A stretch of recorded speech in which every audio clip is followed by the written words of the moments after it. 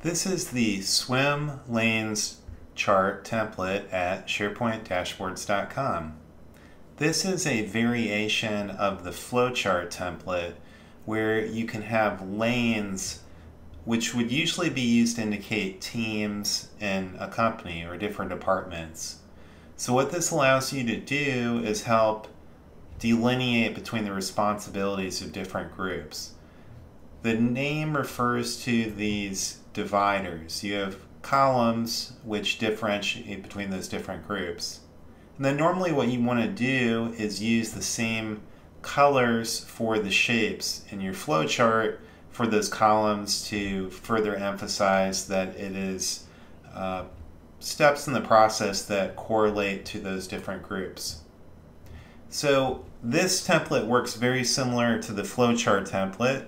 Below the description of this video, you'll find a link to another video which goes more into depth about how to work with that interface for the flowchart template.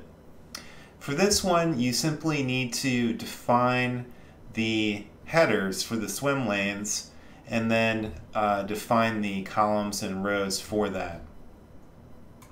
You do need to begin by downloading the list template for this one. So you can get that by clicking on the link below where it says list template download required. So click on that and that will download a STP file to your local computer.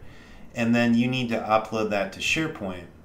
If you're unfamiliar with how to load a list template to SharePoint, be sure to check out the link at the bottom of the notes which explains how to work with list templates in SharePoint.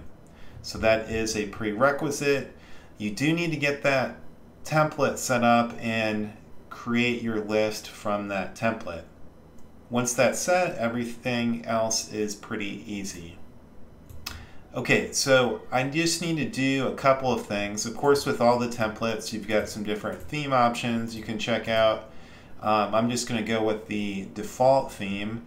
I want to put in the title for my chart, customer process, and then you need to provide a comma delimited list of the headers for those swim lanes. All right, so for me, I've got 5. Customer service, sales, implementation, and management. Okay, and then I want to use 5 columns since I have 5 swim lanes, and then I want that to be on 3 rows.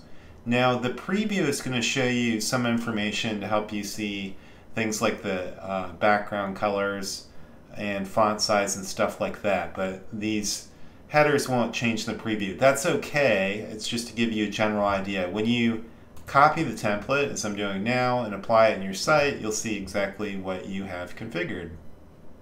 So when I come over here, I've already got my list set up and I just need to go to the View drop-down, Format Current View, Advanced Mode, and then select All and Paste. And there it is.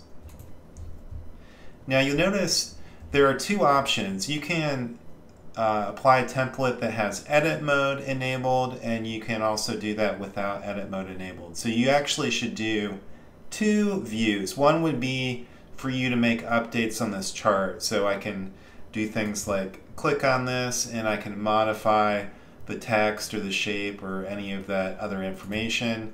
If you are just trying to set up the display to share with other users, what you would do is disable this edit mode option. And that state you're set. So you can see an example process that I have. This demonstrates a process in a company. A customer calls in to ask about services. The customer service team gets the information and then passes that along to the sales team, which is in the 3rd column. They schedule the demo with the customer. Once that meeting's taken place, they send a proposal back over to the customer. Then the customer, if they have signed off on the proposal, that triggers another series of steps. The sales meeting gets together with the implementation team in the 4th column. They do a customer kickoff meeting, and then the management team is notified and they're going to register the customer in their various tools. So this is just an example. Of course, you can do some searching and research if you want to better understand and see examples of different swim lanes flowcharts. So, as I mentioned, there's going to be a link below this. If you want to learn more about the flowcharts template, which is closely related, I would recommend that. It'll give you some more details about how that works, and then you can go ahead and use that in addition to this, and that's it. If you do not yet have a subscription for SharePoint-Dashboards.com, you can start with a free subscription, which will provide access to 20 free templates.